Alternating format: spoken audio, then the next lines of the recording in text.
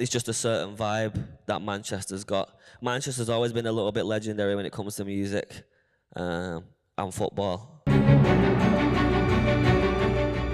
have a question for Aitch, please raise your hand or membership card. Let's go to the guys in the corner here. No pressure, but would you be able to freestyle for us?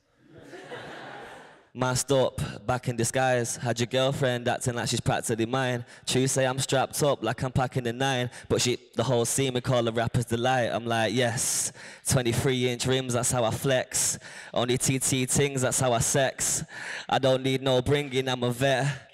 Give a CC ring, she give me neck. But allow it with that Birkin shit. Weren't for me, you wouldn't even know what Birkin is. Shorty drop that, shake that, work that shit. We can roll something up and go burn that bitch.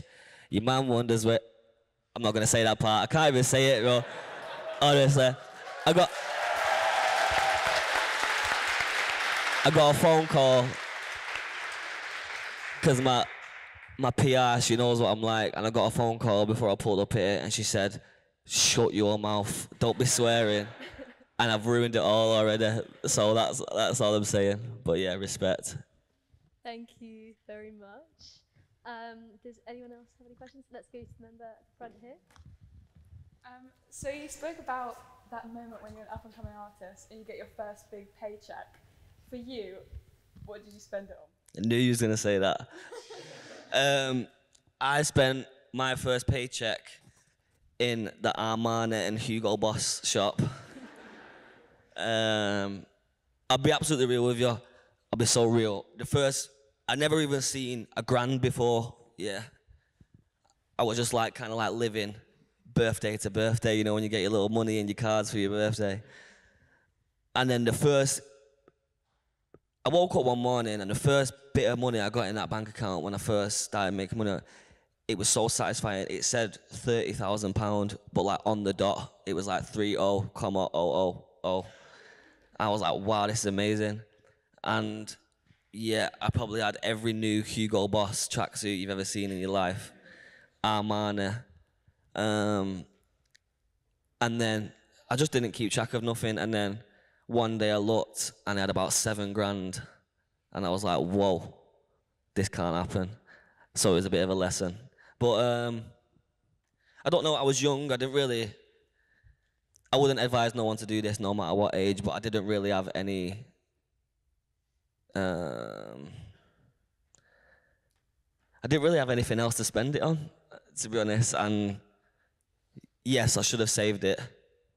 But I was kind of like so confident in myself that I knew I was gonna, like this was it for me, like this was just a start. And I'll be real, I did need some new clothes. So that's what I spent it on. I know that's not very inspirational, but I'm letting you know that that was a mistake, so don't do that, yeah. Let's go to the member on the end of the front bench. So obviously you're from Manchester, and you refer to that quite a bit, like in your music, and you've collaborated with Bugsy Malone. So I was just wondering, I guess, how would you say that like being from Manchester's influenced your music, and like what aspects in particular, if at all, would you say have like played a massive role? So yeah. I think there's a up north of, it's like a little bit of different personality traits and that. No one go mad at me because I'm not saying this. I'm saying what I always say. But people, when I meet people from London and stuff, people always say, oh, people from up north are so nice. You lot are nicer than us lot. I didn't say that. Don't bite my head off. But yeah, so I don't know. I feel like there's just a certain vibe. Obviously, at first, when I first came about, I was just the white guy with a funny accent. You know what I mean? But yeah, I don't know. It's just a certain... I feel like wherever you're from, you're always going to have influence, like from your area and whatnot. And yeah, I don't know, to be honest. There wasn't, like musically, there wasn't that much influence apart from like the Oasis and Stone Roses and stuff like that, which obviously I don't sing. If I sang right now, you'd all walk out.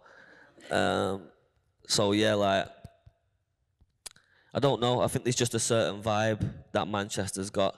Manchester's always been a little bit legendary when it comes to music and football. So yeah, honestly, I couldn't even put my finger on it. I couldn't tell you an exact answer, but I don't know. There's just a certain aura and swag about it that other places are a little bit different, I think. Hiya. Thank you for coming tonight. I was just wondering about the drink. What inspired you to create your own drink, and what could we expect for when we first drink it? Good question. I tried Prime. I'm joking. KSI is gonna right up my face off. Obviously, you should drink water, obviously. And I've always that sounded mad, but I'm mad. I'm addicted to like fizzy drinks. Like my fridge is filled with it was filled with Pepsi Max, and like I can't explain it. And I've always knew to myself like you need to drink more water, but I couldn't do it. I needed some flavor or some fizz. So we made a fizzy flavored water. But it's not like sparkling water, though. I don't like sparkling water. There is a difference, I promise you. And yeah, and we also done it because, like I said, I'm sure there's more people like me in the world. They want some flavor or they want a fizzy drink, but there's no sugar in it. There's no calories. So yeah, you don't feel like your teeth are gonna fall out if you have one in the morning. You can drink this in the morning.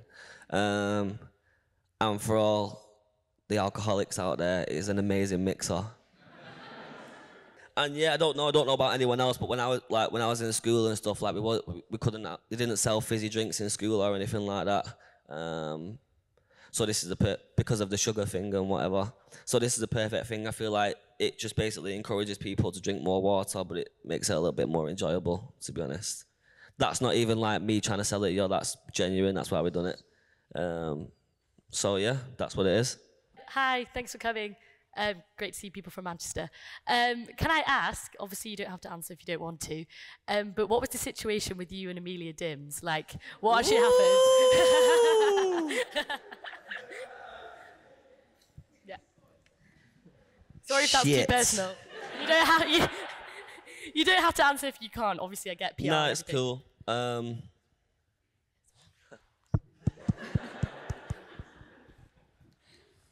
Shit.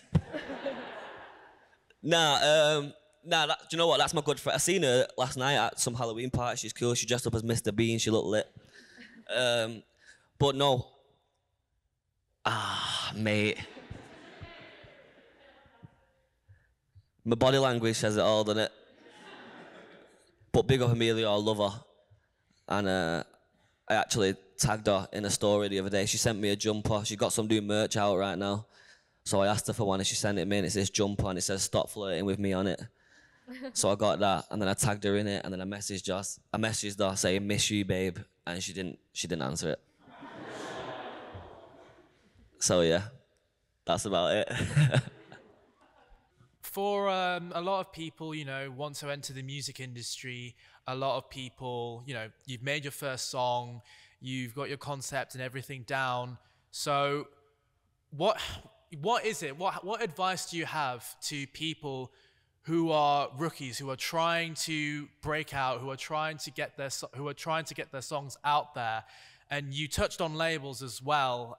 Obviously, that's been in the news a lot. Not just yourself, Britney Spears, Taylor Swift, especially with her re-records. What advice as well would you have for new artists with labels?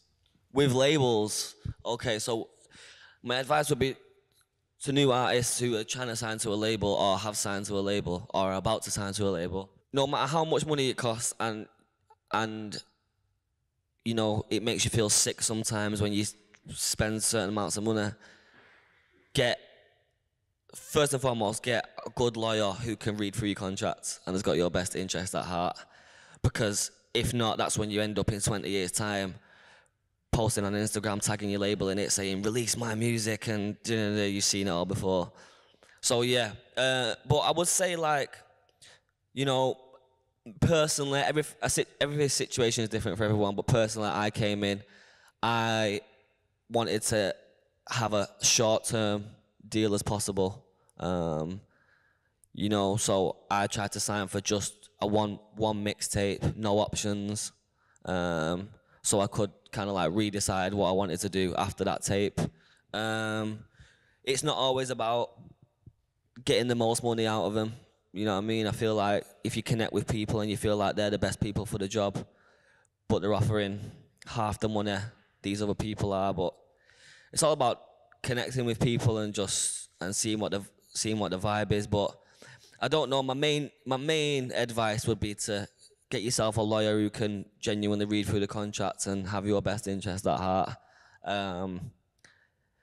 Personally, I would say, like I said, try sign as like a short-term deal. Try not to be stuck in there for 6 years. You never know what's going to happen.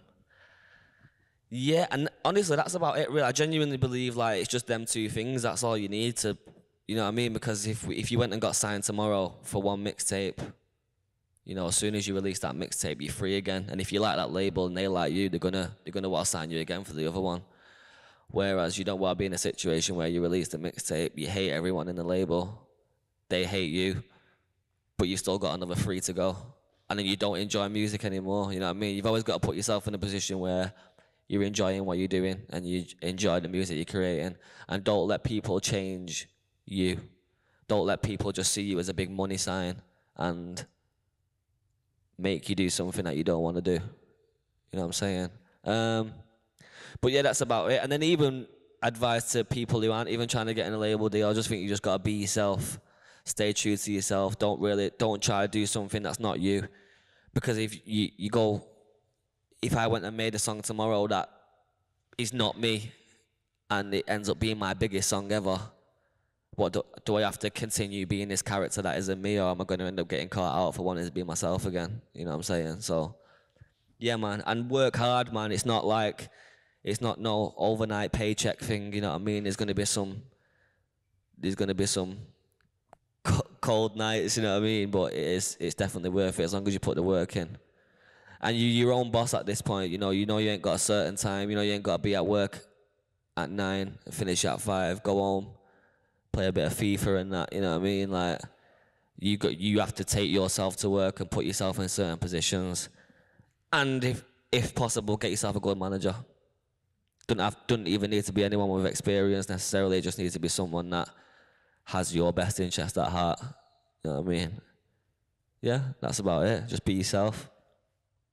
I was wondering, considering that you were so, or still are so transparent about your sister's condition and you sang about it, rapped about it, that's sort of a form of vulnerability we don't see a lot in the rap industry. And maybe not vulnerability, but humanity. And do you think that's been like welcomed with open arms in the rap industry in your scene, or has that also had more negativity? No, I think definitely more so now these days. Like, it's definitely being seen with open arms. I think that's why it took so long to do it as well. I was always like, yeah, I don't know. It did take me a while to do it, but I feel like that's what people want to hear, especially your hardcore fans. You know what I mean? It's all right just popping out, making a big song for the clubs and everyone loves it, but for the hardcore fans, that's what I just tried to do with the whole album, not even just that song, but just like trying to be a bit more vulnerable and trying to explain my story and get people to understand me a bit more. But yeah, I feel like especially now, like, I don't know, in some cases that's kind of the key. You gotta be vulnerable. You don't just want to be that guy that, like, don't really know how to explain it. Like, you want people to know your personality and, like,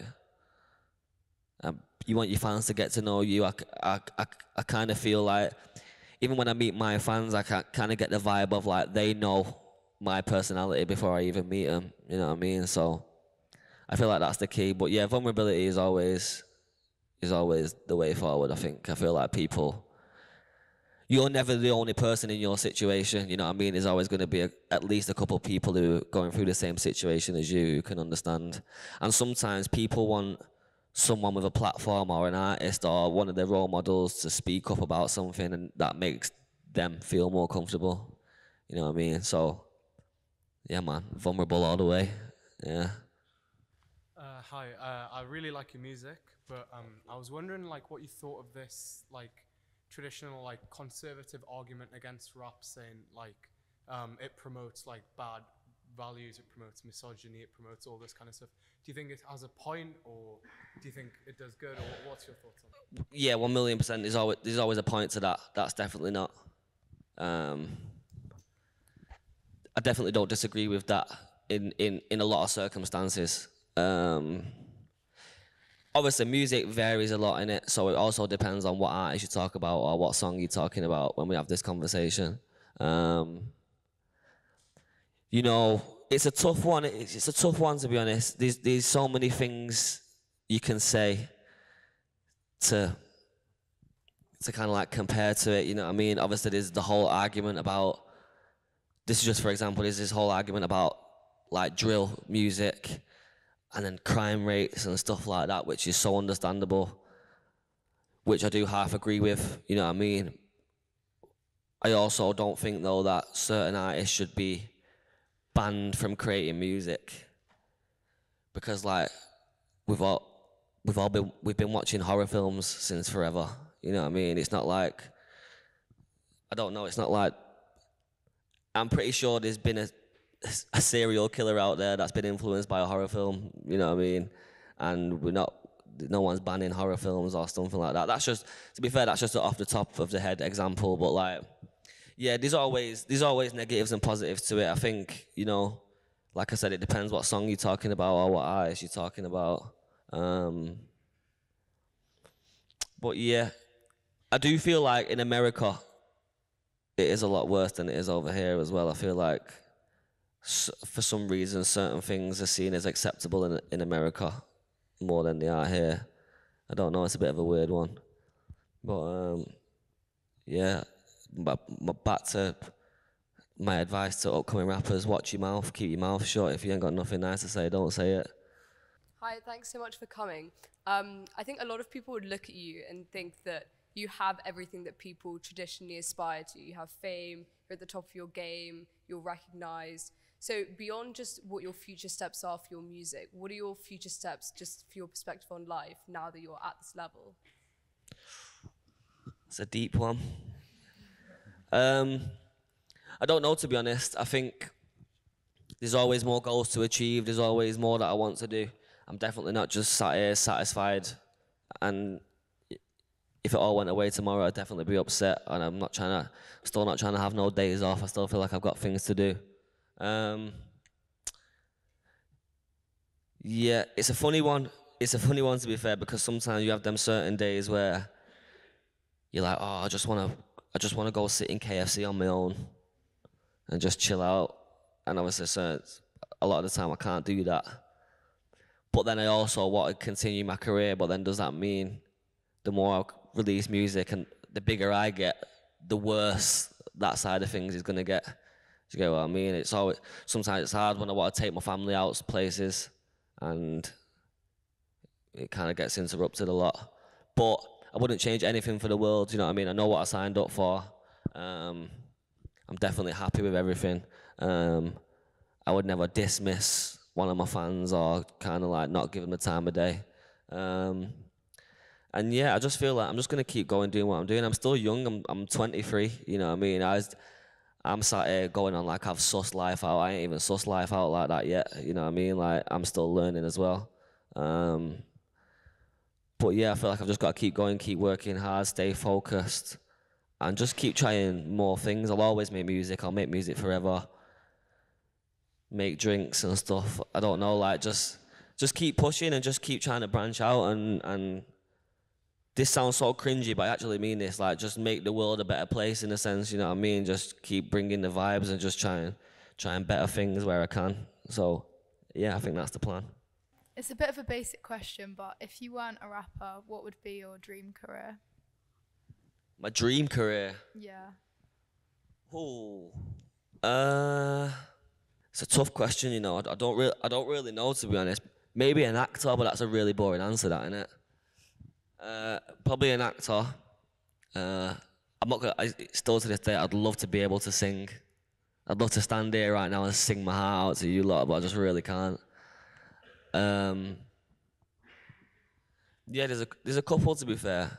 I don't know about dream career, but like when I was younger, I always thought I was gonna do something to do with sport, like a physio or a sports scientist or something like that. But yeah, I can't lie. This is the only thing I wanted to do, to be fair. I remember years and years ago, you ever seen the film Honey with Jessica Alba in it, like the breakdancing film? And no one's seen that film. Don't tell me not one person in this room has not seen that film. I know you've seen Honey. It doesn't even matter then, but that made me want to be a breakdancer. That's what I wanted to do when I was a kid. I can't dance now, by the way, but yeah, I don't know. But right now, I think, yeah, I'm happy with this career. But if it wasn't this, I'd probably do the acting thing, I think, yeah. I know you were at my Maya Jammers party yesterday, so I Oh, yeah. appreciate you coming through. But I was going to say, obviously, earlier on in your career with all the freestyles and stuff, I was just going to ask what kind of impact Jamal Edwards had like, in your journey in getting to where you are today. You said what kind of impact like the freestyles had and stuff like that? With Jamal Edwards as well, with like SBT and everything. You know what's mad, yeah? I actually never even, correct me if I'm wrong, I actually never even went on SBTV, not like out of choice, just because it just never worked out like that. But, bro, my man has supported me from day one. From the minute that first freestyle came out, he was always messaging me. He was always supporting my thing. Even when I was putting things on other channels and stuff like that, he would always like repost it and share it and tell people about me. So yeah, he was a good guy, man. He was a good guy in everyone's eyes. I don't think anyone has ever had a bad word to say about him. You know what I mean? And yeah, like, I don't know, he's just a pioneer in this. Like, I remember even before I even wrote my first ever lyric, I remember knowing who Jamal Edwards was and seeing his channel and whatnot. So he was a big influence anyway before even meeting him. You know what I mean? Just, I don't know, he kind of like glued the scene together. Like, if you didn't, like, Jamal was always like mutual friend. You know what I mean? Like, you might not know this guy, but oh yeah, you know Jamal, yeah, come through or whatever. So yeah, he's a good guy, man. It's a shame what happened. But yeah, he's definitely a big influence, and definitely, it's crazy. Like I said, I ain't even been on his channel once, but he definitely still impacted my career. Even through meeting people back when I was a bit younger, and people saying, "Oh yeah, Jamal Edwards told me about you." I'm like, "Oh yeah, he's the guy." But yeah, man, rest in peace, Jamal. That's the guy, 100%.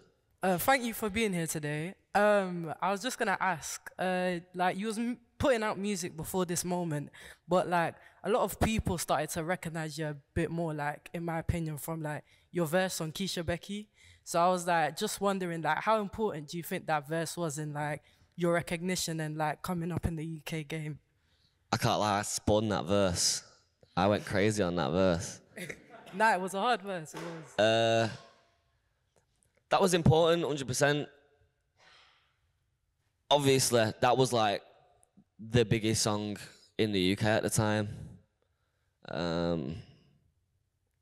So yeah, like, yeah, that was definitely a big part of my career. I feel like that was my little, I feel like I broke through and people was recognizing me and whatnot. And then I done that verse, and that was like, that like solidified it. That was like, oh yeah, Aitch is here to stay for a bit, you know what I mean?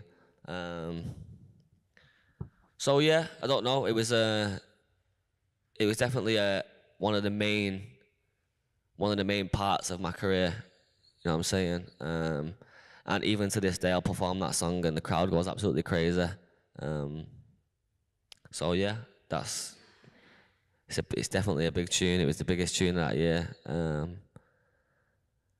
And like, it's a weird one. It's always the ones that you don't really feel like would do that, you know what I mean? Like, I remember doing that verse, and in my head I was just like, I'm just trying to put my face everywhere, and I'm trying to be in London and be seen with these guys or whatever. I just went in the studio, done my verse, left, and didn't even think nothing of it. Turned up at the video, done the video, left. And then next minute, that's all I seen on Instagram for the next 6 months after that or something. So yeah, that was definitely a big part of my career, 100%. I feel like there's a few things in being a big-time rapper that you only realize when you actually get there, whether it's like FaceTiming Chris Martin or, you know, performing in front of thousands of people. So my question is, what sort of aspect of being a big-time rapper kind of surprised you, and maybe like one that you enjoy the most? Oh.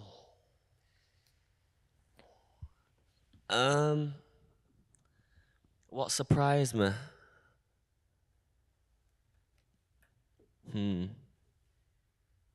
It's all like one big ball of everything. You know what I mean? Like I can't even explain it. Like I said, the Chris Martin FaceTime, that was a weird one. That was like, oh yeah, what? Yeah, man, I don't know. There's a couple of things. Everything just changes, and it's weird. I know I don't really remember much before this, bro. I'll be honest with you. Like, I don't really remember. Remember, I like came out of school. I came out of school when I was 16, went to college. And I literally went to college because in my head I knew I was gonna blow up, and I just wanted to basically shut my dad up because my dad was on to me, saying I need to get a job or I need to go to college. So I literally kind of went to college to like stall time and try and focus on the rap thing. And I'll be real with you, like looking back at it now, I just feel like all my life it's been like this.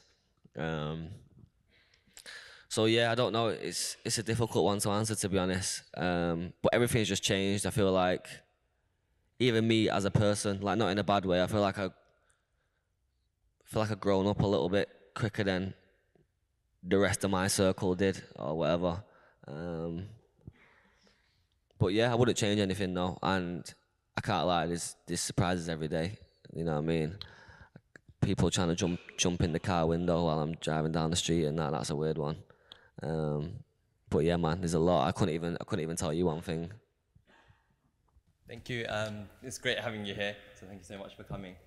So far, we've been talking about your music and the whole music industry and whatnot. I want to talk about something that's quite dear to you and your work with Down syndrome and being an ambassador there. What do you think is like one thing that that needs to happen more, like something to further the cause for it? To be honest, bro, I think it's just a case of just making people aware, and when I say making people aware, I just feel like making people feel comfortable when it comes to, in all aspects of it, like people with Down syndrome, making them feel like they can go live a normal life, they can go get a job. You know what I mean? They shouldn't be seen as different to no one else. But then also people who have family members with it or something, or like I said before, someone who has a kid, and they find out they've got Down syndrome. To some people, that's like the end of the world. And you just gotta kind of like make people know that it's actually really not, you know what I mean? So yeah, to be honest, bro, like I don't think nothing needs to change. I just think we just need to keep pushing it, you know what I mean, and just make people feel comfortable with it, you know what I mean? Obviously, I understand like some people don't like different or like change or whatever, like it's kind of understandable, but